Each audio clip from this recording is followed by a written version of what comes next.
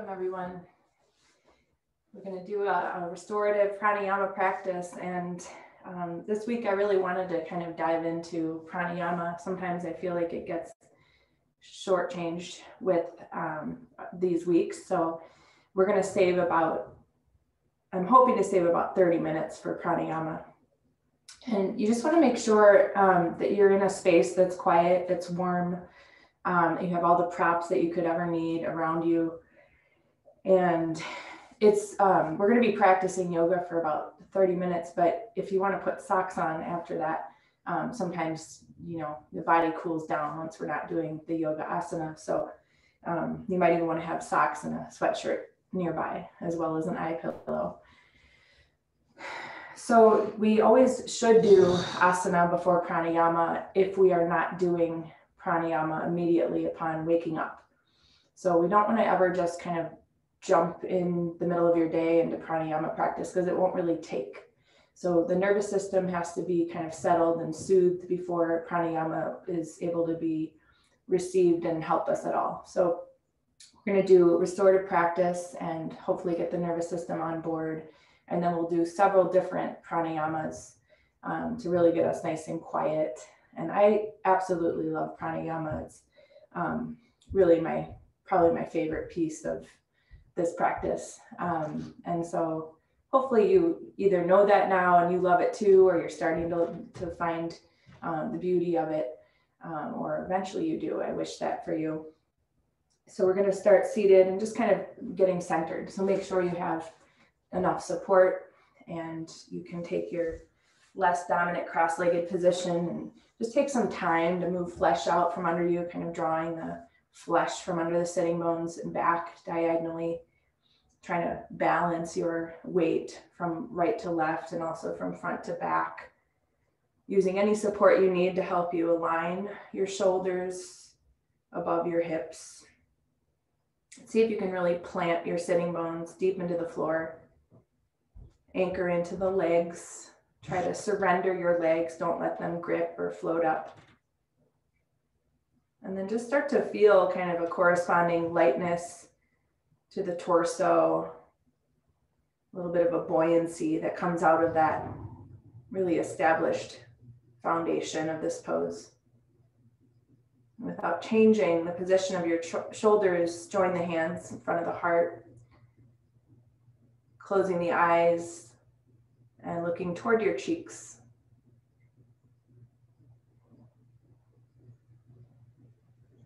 And I named this practice abiding by the breath. And really, pranayama isn't a forceful striving thing. It's really about listening and gently responding, gently refining. It's a very subtle and delicate practice. So the first piece of really starting that work is to become more attentive and attuned. I think I called the practice attuning to the breath, which is what I meant to say. So we're just kind of tuning in.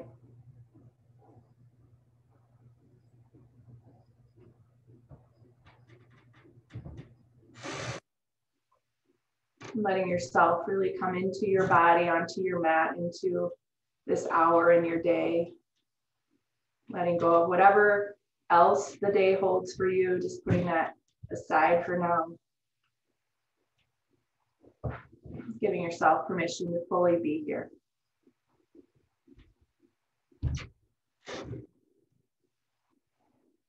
When you're ready, bowing toward the heart. Release your hands. Lift your head. Let your eyes come open. And welcome.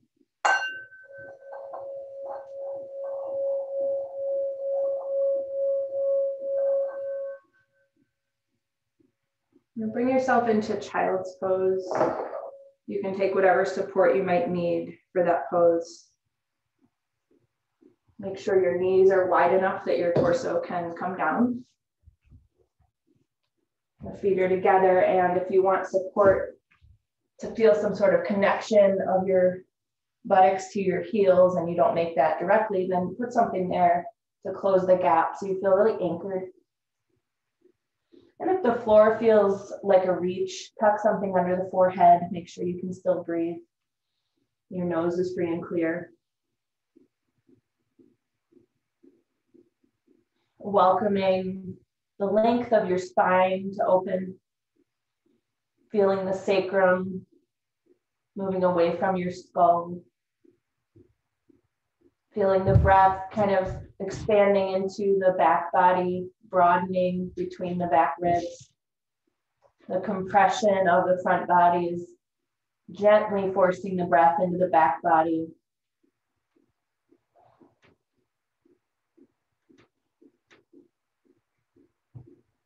Pointing your tailbone gently down toward the floor. Using the length of the arms to encourage length to the sides of the torso. And gently gripping the floor with the toenails just to feel slightly more anchored toward the back end of the pose so that you have something to extend away from and you create more resistance in the body.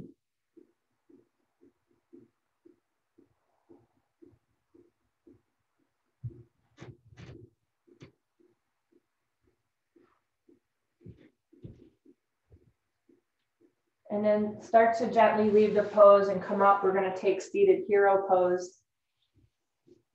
So creating enough support underneath your shins that you'll be comfortable. And run the length completely from the knees to the toenails, unless you're modifying for ankles, which sometimes we do. In that case, you drop the feet to the floor right where the ankle is, and the feet are on the floor directly. Sometimes people need that. Otherwise, a continuous line of support and sitting bone support. And then adjusting your legs, calf muscle out, under thigh in, kneecaps pointing forward. And just like in Sukhasana, you're taking some time to arrange yourself so that you have the alignment, the shoulders in line with the hips, the skull above the spine, feeling really evenly long to the front and back body. And taking the shoulder blades gently toward the chest.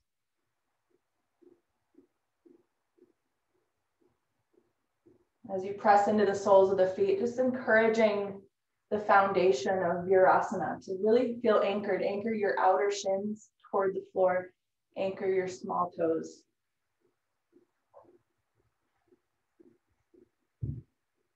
And without disrupting that foundation, raise the arms up. Try to fully straighten your arms. And sometimes you need to go wider to do that. You can take more of a V shape if you need a little bit more width to straighten the arms. And as you extend up through the fingertips, really draw the shoulders down toward the hips, somehow keeping the side body very long.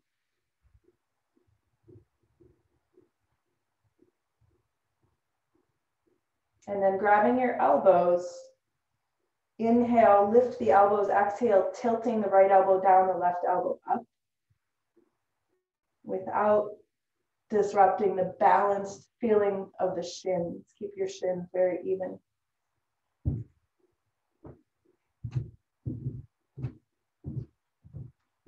Inhale, back to center. Re-extend the arms to change the crossing of the arms. And then exhale, tilting the left elbow down, the right elbow up. Continue to take both elbows slightly back.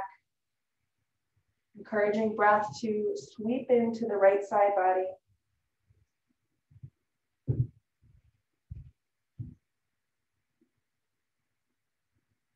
Inhale, center.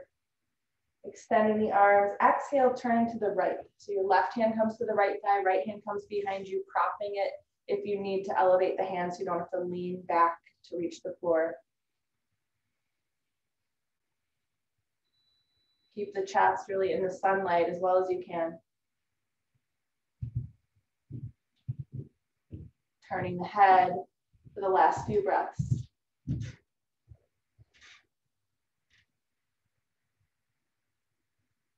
Keep a sense of quiet in the face and the eyes and the jaw and the tongue and the throat.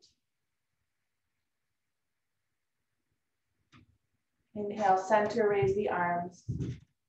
And exhale, other side.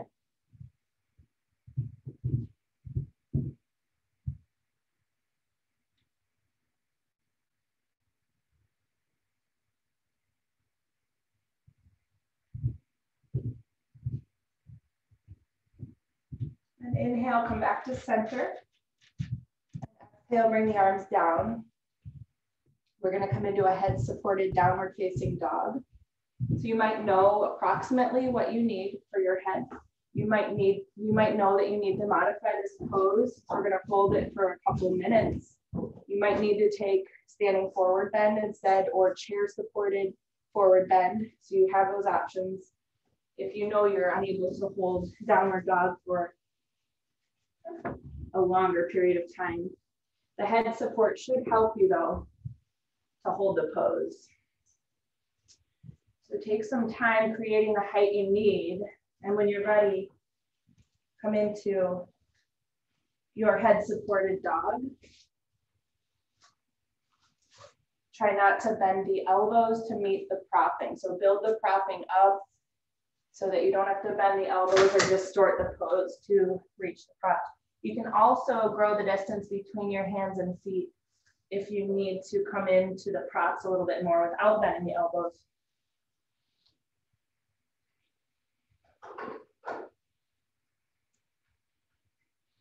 The back of the neck should be long. There's no crease. You're resting closer to the crown of the head. And the contact of the crown of the head should be light, not forceful or heavy.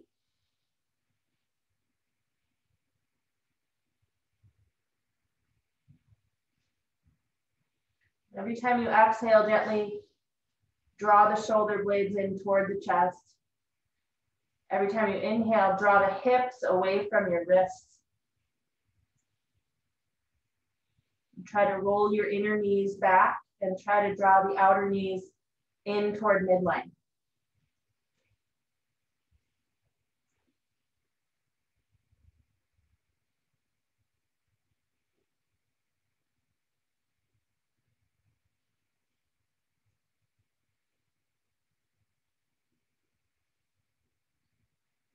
You'll be here about 5 more breaths.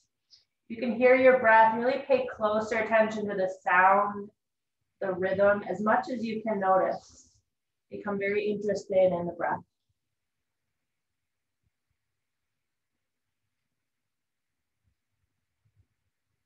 And go ahead and place your knees now. Sit back.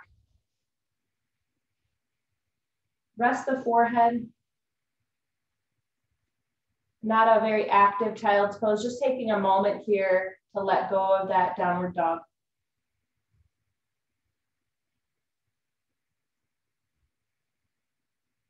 So the work we're doing here is to restore balance between the body and the brain. The body is considered inert, sluggish, dull. Tamasic is the word we use. And so the practice of asana brings the body into a more energized state. In turn, the mind is considered rajasic, hyperactive, anxious, overworked. And so to balance the mind, the practice of yoga starts to quiet the mind.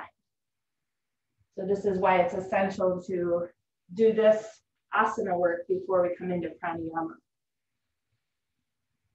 So we're going to come into a seated position and take a yin style twist. You can sit on a blanket and just have your legs kind of bent. The leg position is really just whatever feels stable. Your knees are bent and both feet are off to the right. We're just going to start with our hands down kind of in front of the left knee and your torso angled forward. And one of the key ingredients to this yin twist is that you put 1/3 of your body weight, if you can imagine that, into your hands. So it's a lot of pressure in the hands. And then keeping that pressure, you're going to start to crawl the hands toward the back of the mat And your body will let you know when there's enough twisting action. You'll pause and breathe. Your head is just kind of passively bowing. And really the effortful part is the pressurized hands. And as your body says so, you'll just kind of continue to crawl the hands farther back. Bow the head. Eventually you might see the bottom of one of your feet.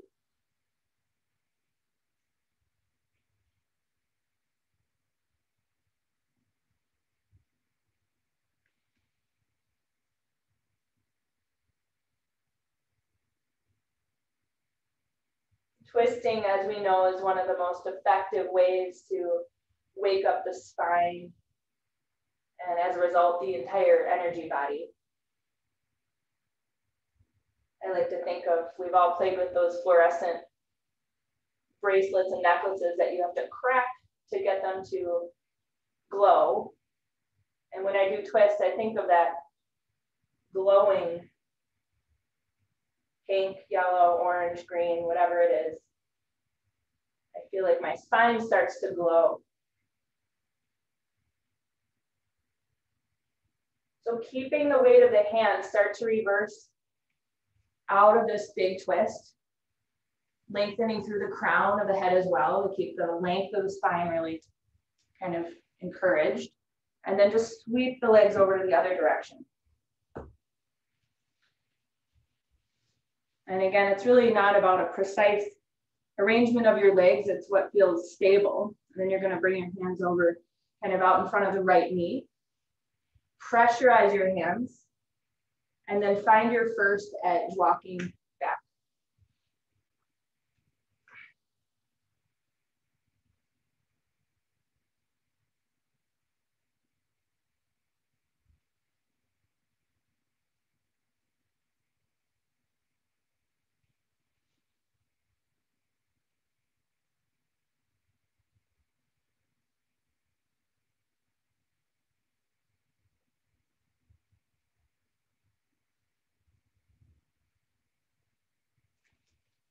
I'm spending a few more moments here, maybe 4 or 5 more breaths. The hip that's really deeply against the floor, try to relax into that pressure, not resist it. Get a nice little massage to the connective tissue there.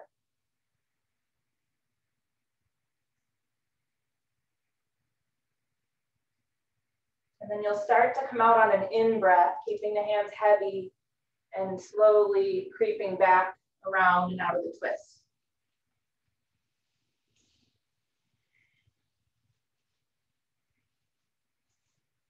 So we're going to set up for a head-supported, wide-seated fold. So this is where you may need a chair if you know from the past, or you know your back is kind of stiff or your hamstrings are stiff, that your range of motion coming forward is pretty limited. A chair seat will be your best friend here. No matter what, we want to get the head supported. So another option, if the chair seat's a little too high, but you're still a little bit limited, is to create an incline, either bolstered or a blanket on some blocks. And you have levels of blocks to work with, so that incline can be as big or as high or as low as you want it to be. And then I always suggest that you turn your blanket to a corner, because you really sit down better in the legs if just your tailbone has the elevation. So for this pose, the sitting bones, we really want to not be on the blanket. So you're really just on the very tip of that blanket corner. So you might have to play with that height a little bit. You might have to stack a block under your bolster or blanket. You can get creative as you want to be with your props, so that you build height to meet you. Make sure your nose is free and clear when you do find the right setup. We don't want to be smushing our faces into the setup. That's not the idea. So begin sitting upright. Your legs are wide. You're pressing your legs into the floor. So the torso is going to be passive. The legs stay active. And then don't let your legs rotate as you come forward and take the first edge, which might not be very far. So just give yourself a lot of, give yourself a generous amount of support, and you can always reduce it as you hold the pose. You can use your arms as well, cross them and rest your head on the arms.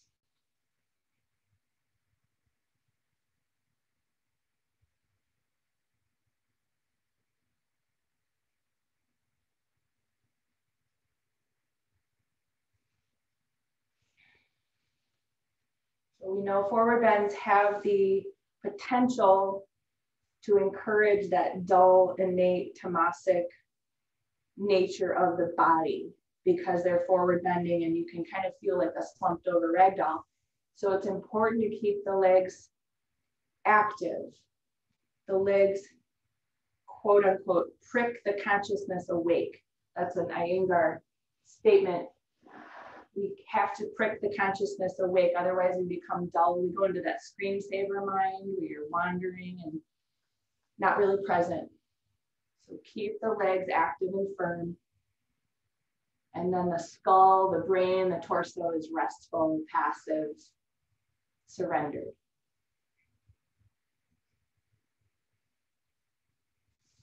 And as you stay present, you might notice you'll need to reduce the height under the head.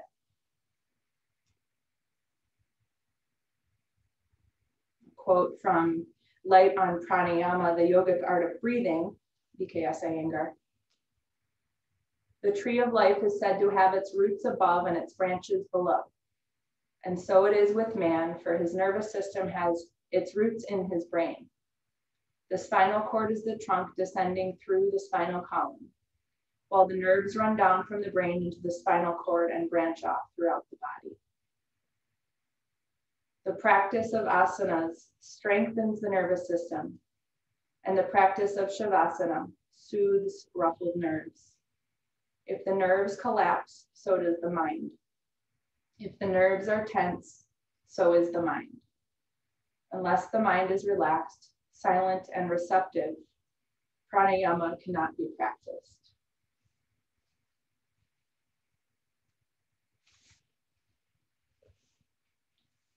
We'll continue here just another minute.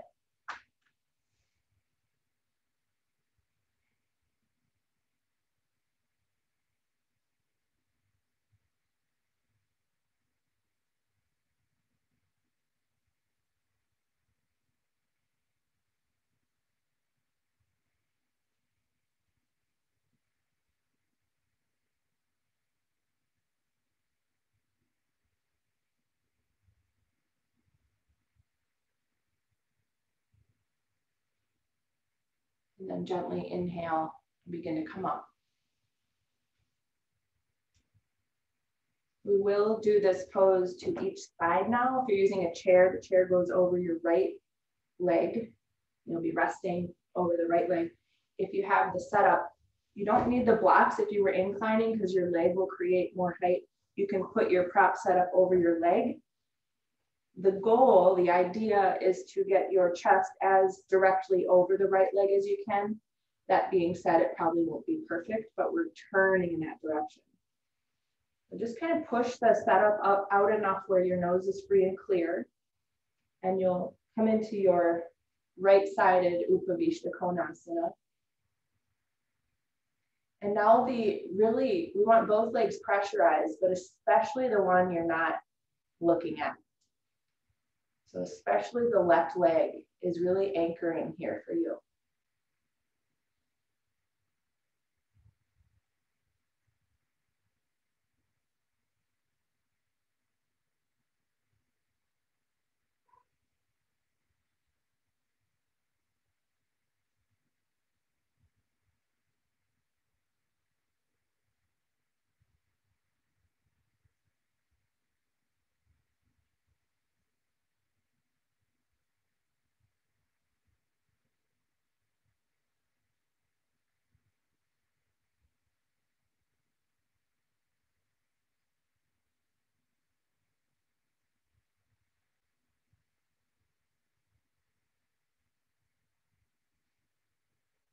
See if you can transition to your left side like you're trying to tiptoe out of a room someone's asleep in. So you're really just trying to move over there without the brain noticing without the body getting all ruffled up, and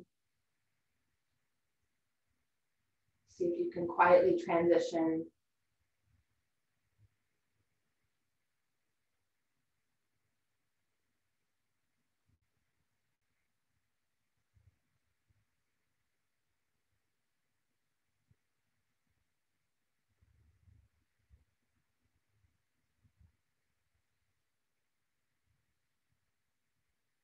So the action really is right leg here and the continual turning of the trunk to keep trying to point out at the right left leg here.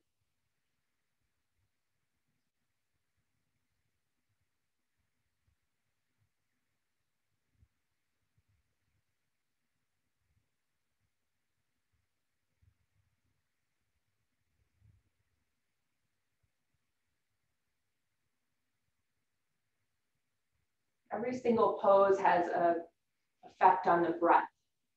So in all of these poses, hopefully you get to a place where you can just really tune into the breath.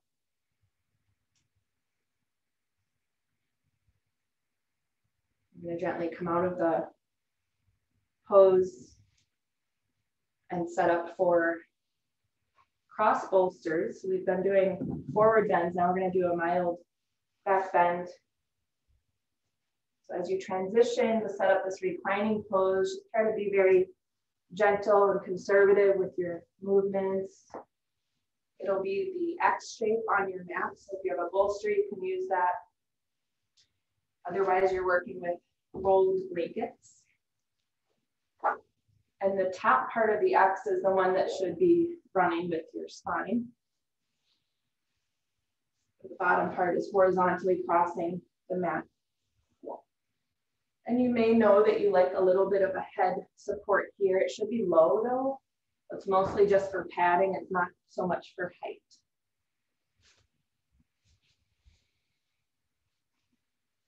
I like to put a loop around my ankles. It's not required, but it does contain your legs so you don't have to be as active with your legs, which can sometimes create agitation, which is of course not the point. So you have to decide if the strap is useful to keep your pose in a quieter state. If it's excessive and superfluous, just skip it. And when you take the strap around the ankles, if you're doing so, you should see that your feet are just a little bit wider than your hips.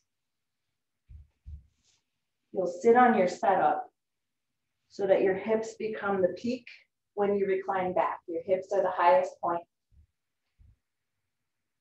The head and chest and shoulders should all be kind of descending toward the floor, and the neck should be long. And whether or not you have the strap on the ankles, you want to find your heels grounded, your toes pointing up, straight up, not out to the sides, and your kneecaps looking up as well.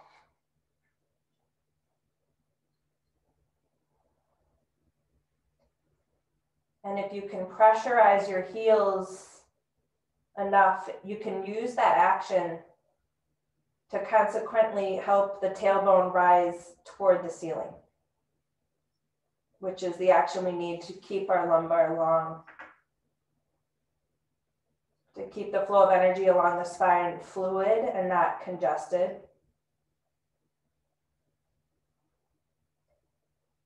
Back bends are very seductive, so really do your best to keep your inward gaze pointed toward the cheeks, away from the brain.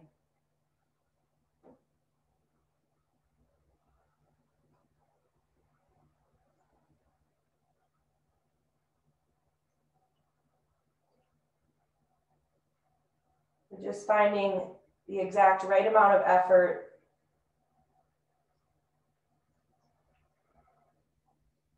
and then just showing up, witness to your breath.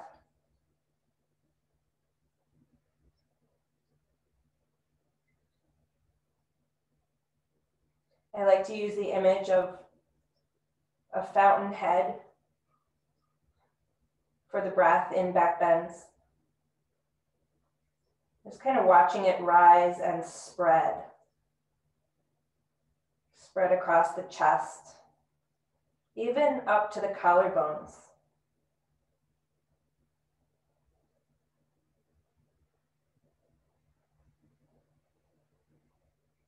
Keep checking in with your gaze pointed down, and keep a softness across the brow line, in the temples, descending the temples, softening the throat and the jaw and the tongue.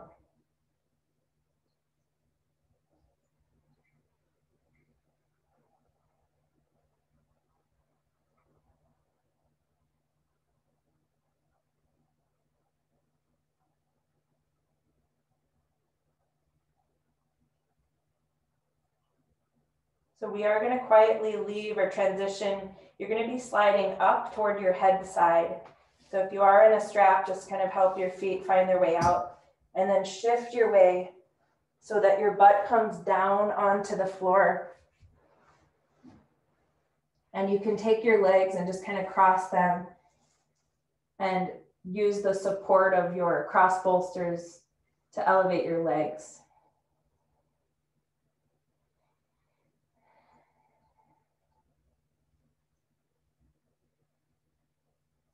And after 5 breaths here, just simply change the crossing of the legs.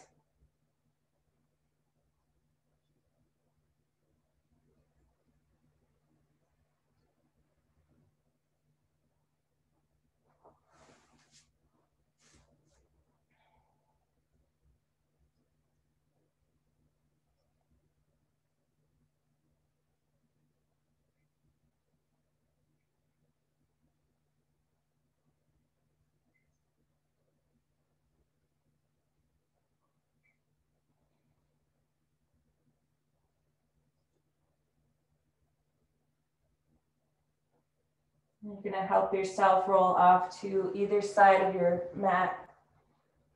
And we're going to be doing a couple of seated pranayama practices first. So what I usually recommend is take the height that you use for centering, which we do at the beginning of every class, and add a little more. And you can always use a wall behind you. We do a lot of our pranayama practices reclining because the seated ones take more effort. So we usually learn them reclining, which we've done. And then we start to apply the practices to the seated position. We're going to kind of go backwards. We're going to do the seated practices first today, and then we'll finish with reclining, because my goal is that we're going to go really deep and really quiet. I think I built too much height here. And so I want you to kind of get a little more passive as we go here. Most of the practices we're doing today are down regulating. We will do one practice that is more energizing. So this is where you'll start to cool off. So put socks on, maybe a sweatshirt. Crawling off to get mine as well. And just take some time with your seated position. Classically, the seated pranayamas were done in full lotus pose. For many of us, that would absolutely agitate the brain and the body. But if that is your preferred seated position, go ahead and take your full lotus pose. So take care of your legs. If you have knees floating, thighs gripping, hips gripping, put propping there, maybe soft blankets under the knees or around the hips. The first practice we're going to do is Nadi Chodhana, alternate nostril breathing, which is a great way to start pranayama practice because it's very balancing to the body. It's a practice that can be done any time of day, several times a day. It can energize and it can soothe the nervous system. So it's very versatile. And whether or not your right hand dominant, it's always done with the right hand. So just fold in your index and middle fingers.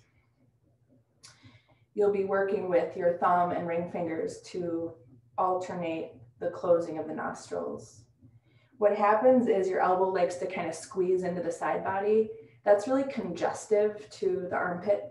So imagine you're holding a tennis ball in your right armpit and you try to maintain that position with the elbow kind of flared out. Sit up tall.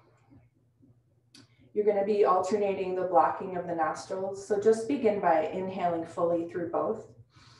The top of the breath, blocking the right nostril, exhale the left. Inhale the left. Top of the breath, block the left, exit the right. Inhale the right. Top of the breath, close the right, exhale the left. Inhale the left. Closing at the top, exhale the right. Inhale the right. So what you're doing is you're taking the breath into one side, releasing it out the other. You'll start to notice differences with blockages in the nostrils, maybe clarity in some, blockages in the other. As you're inhaling, if there's a blocked side, feel free to use the free finger, the one that's not pressurized against the nostril, to pull the flesh out away from the nostril to open the cavity more so that you can start to take more clarifying breath. Throughout the day, the closure changes from left to right throughout the day, so we're always a little more closed on one side than the other. Okay, so just continue, watch that elbow, watch that armpit. Your chest is raised, your chin is close to the chest.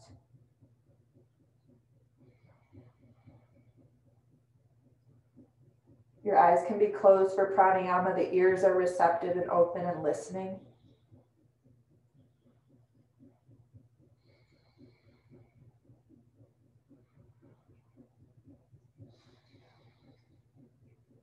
Just 2 more cycles here.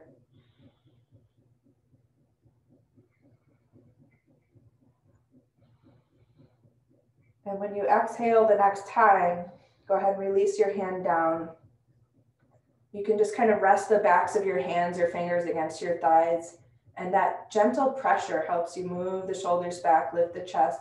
Close your eyes if you haven't done so already, and just take some time always with any pranayama practice just to notice any effects. I always notice that I feel like my nose is very clear, and that's okay if that's not what you notice, but whatever you do notice, just take note of it. Notice what you notice.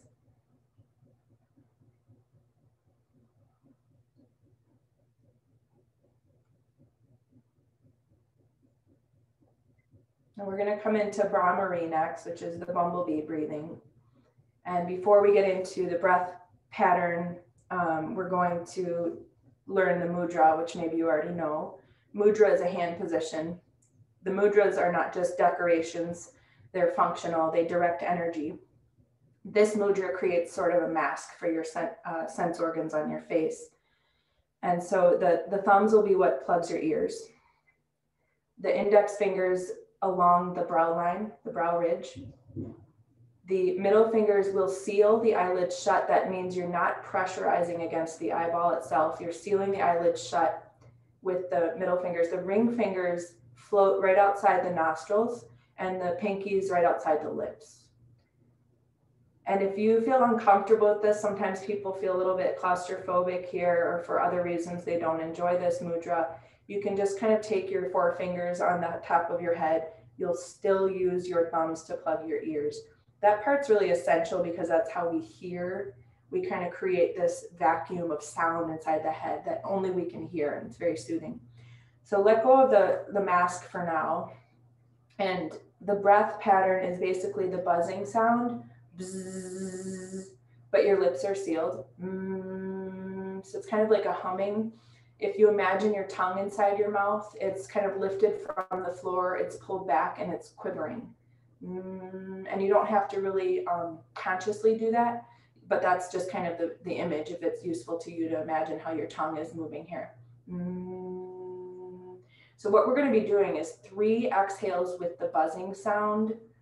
Of course, we all breathe different lengths. So after those 3 exhales with the buzzing sound, you'll sit again with the backs of the hands against the thighs, just noticing the effects. And then you're going to repeat 3 more cycles. So we'll kind of be at our own pace. And of course, we can't hear each other. But after those 3, just sit quietly. When you're ready to begin again, you can start your final 3. So go ahead and put the Shanmukhi Mudra on. It's again, thumbs to the ears, index to the brow ridge, sealing the eyelids shut with the middle fingers, ring fingers, nostrils, pinkies, lips. And don't worry if you don't touch the nostrils or lips, it's just kind of bringing attention there. Elbows out to the sides, chin and chest are close together. Big breath in, plug your ears, begin.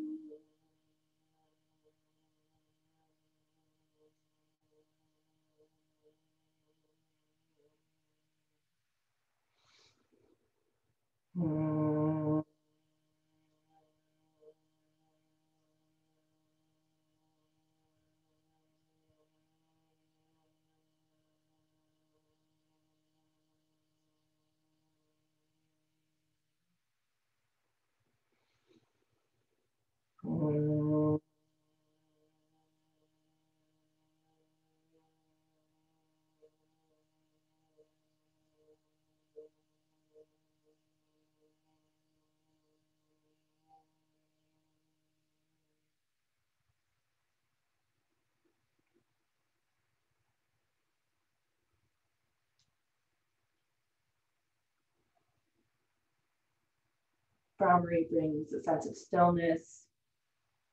And if you don't have that here, then the advice is to do more rounds. And that's for your own practice.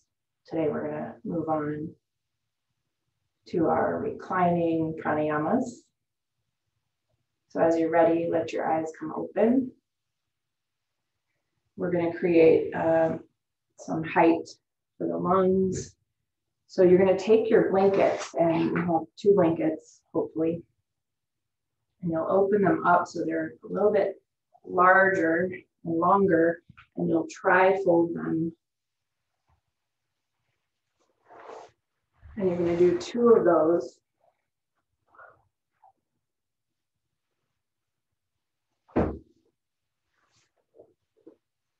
So bolsters are okay, but actually the more square surface is better, the flatter surface rather than rounded. And you're going to stagger these blankets so that your lower back has that first little height, and then the thoracic spine has the 2 blanket height, and then finally you'll just kind of roll the top to create additional height for the head. And I find it easier to build that in once I'm reclining, because then I know exactly what I need to get my chin and chest together. If you're cold, put a blanket over you. If you wear glasses, you don't wear them for pranayama or shavasana ever. So you can put them aside somewhere they're not going to be stepped on, although we're not in a classroom, so probably nobody's walking around your mat right now. And then eye pillow, some people find useful if you have bright lights over your eyes. That can be one reason. Or your eyes really, it requires effort to keep them closed. Just a light amount of weight, or a sleep mask is another good one. In a pinch, you can use your strap from your yoga props if that is all you have available. So you're going to come onto your back, and your butt should be free and clear of the blankets. If you have a shorter torso, you don't need a lot of that lumbar support. Longer torso, you need a little bit more of that first layer of blanket. The thoracic is getting another layer, the 2 layers. And then the head, of course, I kind of think of a snail. I roll the blanket so that it tilts my head forward, my chin and chest come together passively. And then essentially you're just creating the Shavasana shape, encouraging the shoulders to come down, the shoulder blades to lift, the backs of the hands are resting, the feet are passively falling out toward the small toes, and your gaze is pointed away from your brain.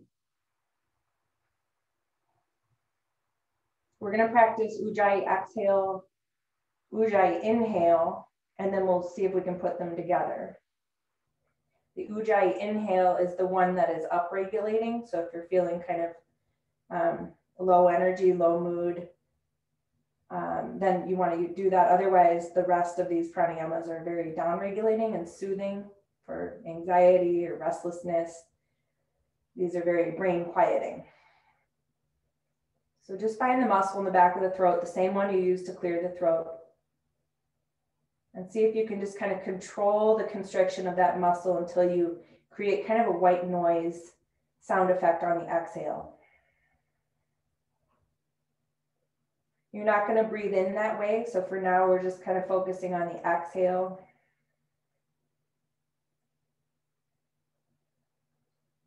And essentially, when you constrict the muscle in the back of the throat, you're slowing down the passage of breath. You're narrowing the passage. It extends the breath. It helps us control the evenness of breath. We can hear it. So we're painting a layer of sound on the breath that otherwise we probably maybe couldn't hear. And so you're just really trying to create this very fluid, slow, soft release of exhale. You don't want to harden the abdomen. You don't want to overdo it and ripple the breath or kind of over constrict the throat. So it's, again, very fine, delicate practice, very subtle practice. The utmost goal in pranayama is that you're not agitating. We are trying to soothe the nervous system. So if what you're doing is bothersome or it feels like a chore, just come into breath observation, which means you're not altering your breath or conditioning it in any way. You're just being with the breath. So just practicing your exhale ujjayis.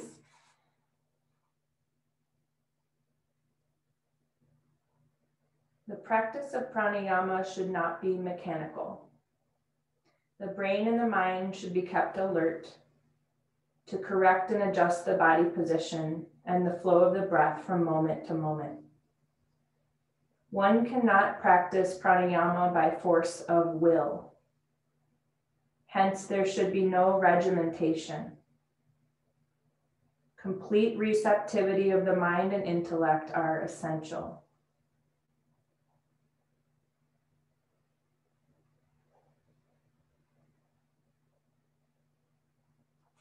Take a few more attempts with these exhales. If you come back to just observing the breath, just stay with that.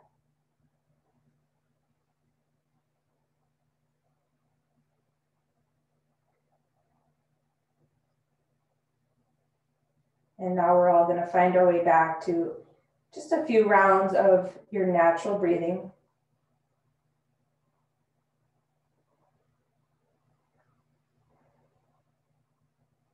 We're going to apply the same technique with the throat on the inhale, not the exhale. So ujjayi inhale. This helps us extend the length of the in-breath. Again, watch for eyes rolling up, temples hardening. Keep the throat soft, even though you're constricting it just a little bit. It's a very subtle constriction. Listen to the breath. attuning your ears to the sound of your own breath.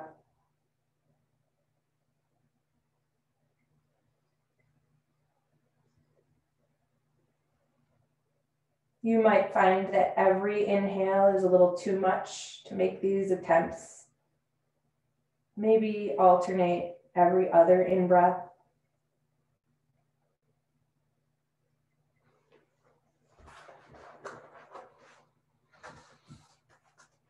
Breath is like a turbulent river, which when harnessed by dams and canals will provide abundant energy. Pranayama will teach the practitioner how to harness the energy of breath to provide vitality and vigor.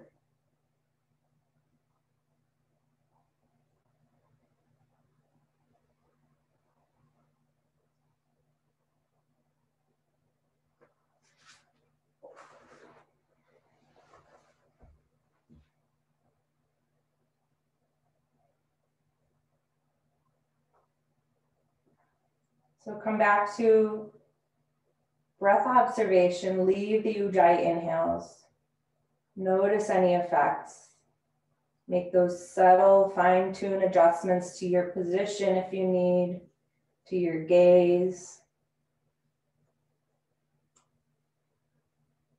So we will attempt to connect inhale and exhale with Ujjayi breathing, but maybe not every cycle.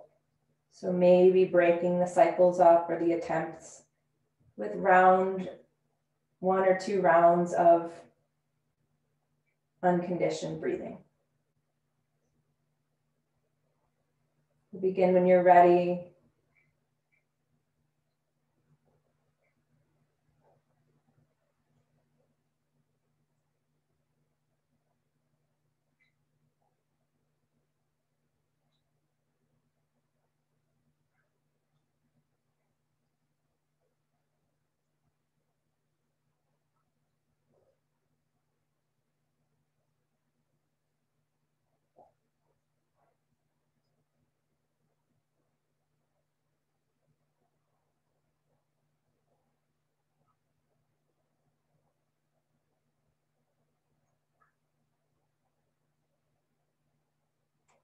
When you inhale, try not to inflate the abdomen higher than the rib cage. When you exhale, make sure you're not hardening the abdomen.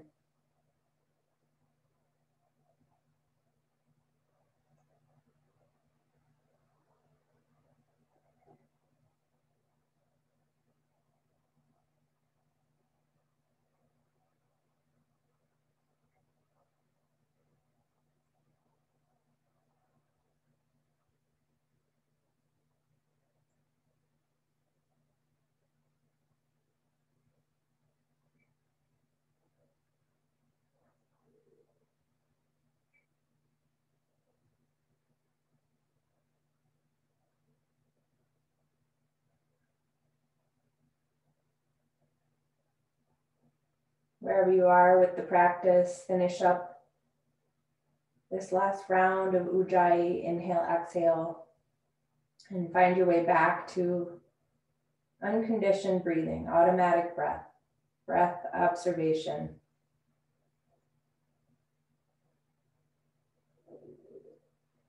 Without the sound of the breathing, the ears sharpen with their attunement. They become more receptive. This is really what takes us inward.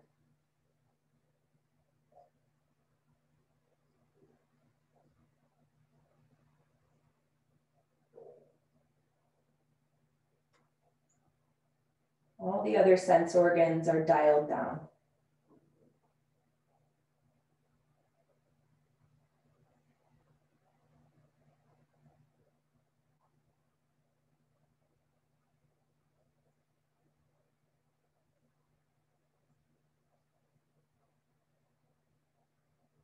Conserving your own effort, you're going to find a way to move off to the side to remove the pranayama supports,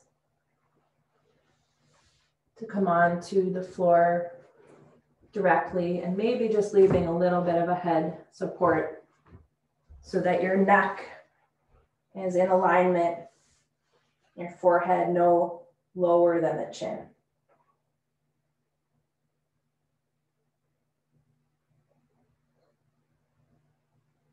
Coming into a final Shavasana.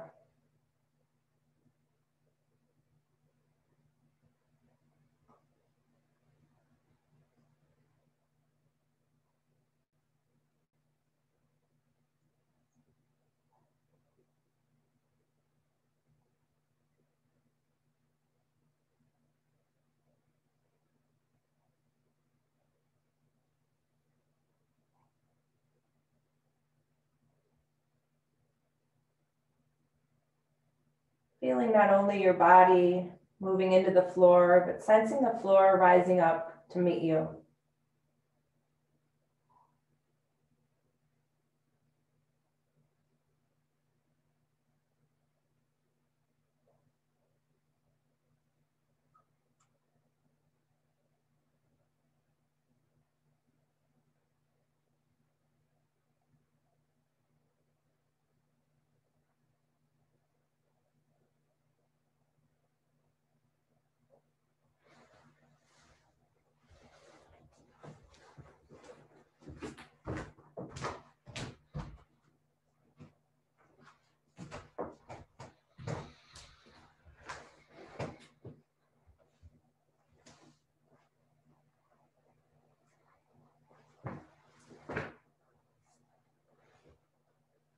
Do not be dismayed by the brokenness of the world.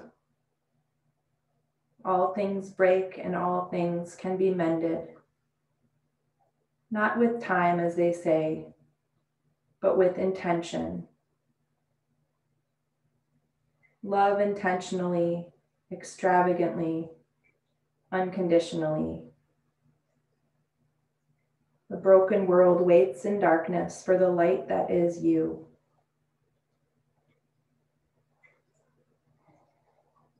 Just take these final moments in Shavasana, picturing the light within you, the peace, the stillness. Maybe sensing how this work that we do is really a benefit for others, for the world, not just for ourselves.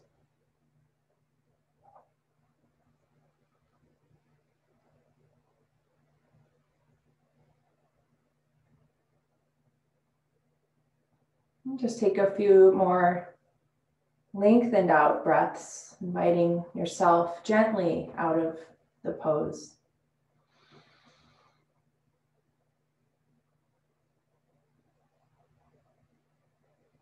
Letting the body start to gently move, letting the movement trickle in from the outermost points towards the center. And when you're ready, help yourself to one side.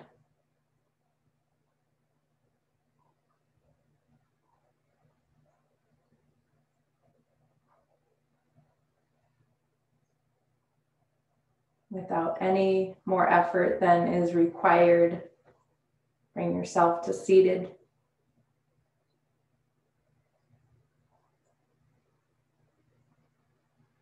And from there, joining your hands in front of your heart.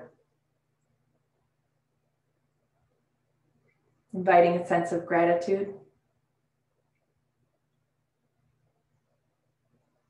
Let's take a breath in through the nose and let it go.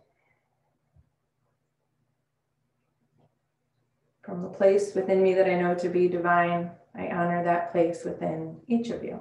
Namaste.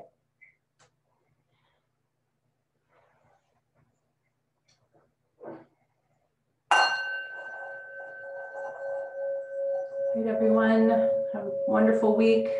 I'll see you soon.